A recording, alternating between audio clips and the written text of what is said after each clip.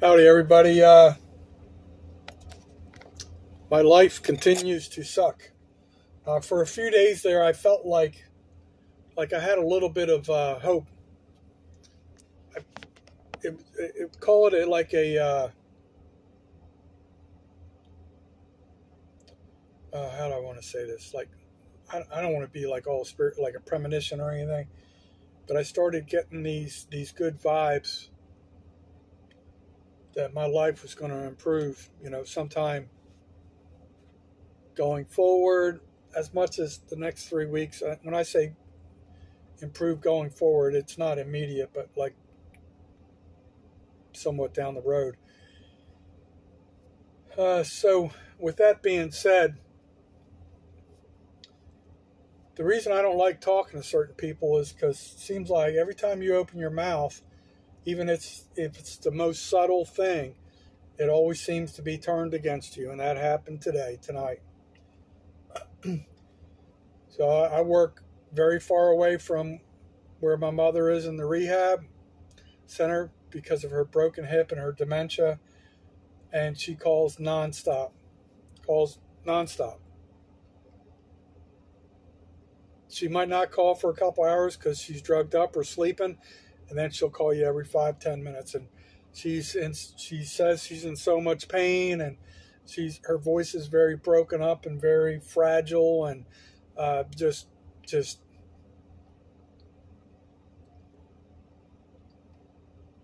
we're all handcuffed. What can we do? I've got to go to work. Unfortunately, there's medical professionals there. The power of attorney. He's here today, and I looked at the login book. He was there at 11:25.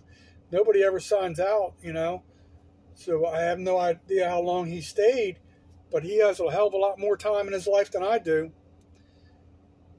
So she's constantly calling me, and then I find that according to him, she calls him all the time too.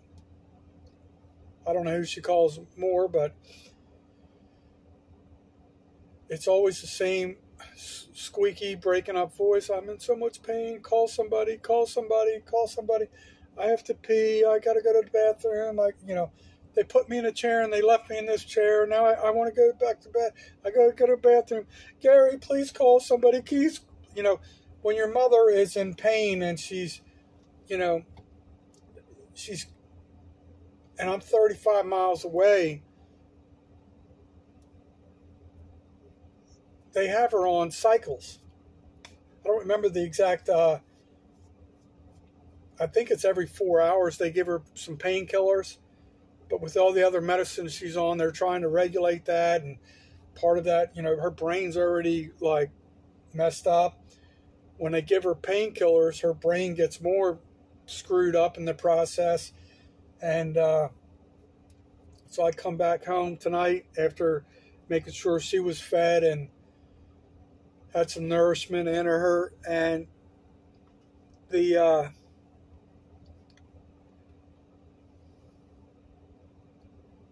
he's sound asleep.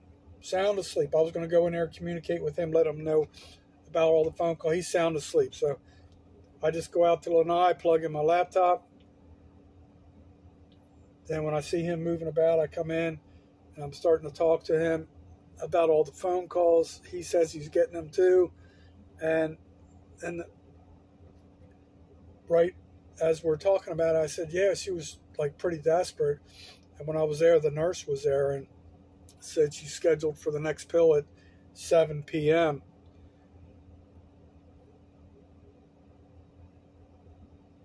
So she was in a lot of pain then and just kept calling me nonstop, and you want to help her, but you're handcuffed, They're doing it for a reason.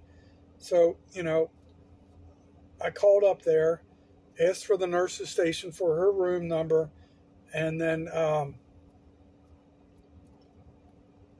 talked to the nurse that was there earlier when I was feeding her, real nice guy.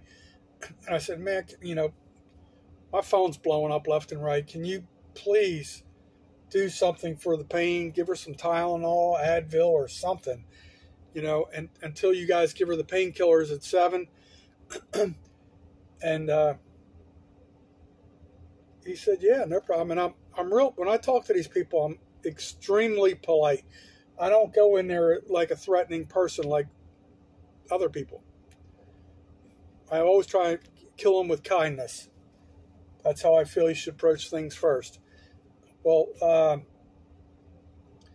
I communicate that,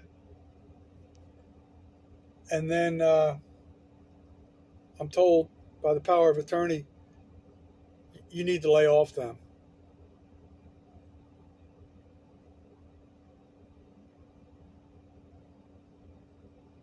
So I'm like, you've never heard me talk to him one time. I don't call him 15 times a day. So that there pissed me the frick off. Pissed me off big time. Because I'm nice and polite to people. But here we are, once again. Secondary stepchild. My mom's got to call me and I'm supposed to just lay off. Not try and get her any medical attention. Make sure she's viewed. I will tell you this, and I've said it before in past videos. Hospitals take care of your family members way better than rehab facilities. They're more attentive. They have a bigger budget. They can do that. Rehab facilities don't. My mom's like, she's like, the train has left the station. Her brain's not working. Plus she has a broken hip with a metal rod in it.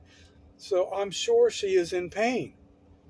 Plus they're already working her for rehab daily. I don't know if they do it once a day or twice a day. I'm sure that's very painful. I'm not there to witness it because I have a job. I'm supposed to have a job. I have to have a job. And I still can't take care of myself. So I'm told to lay off the rehab.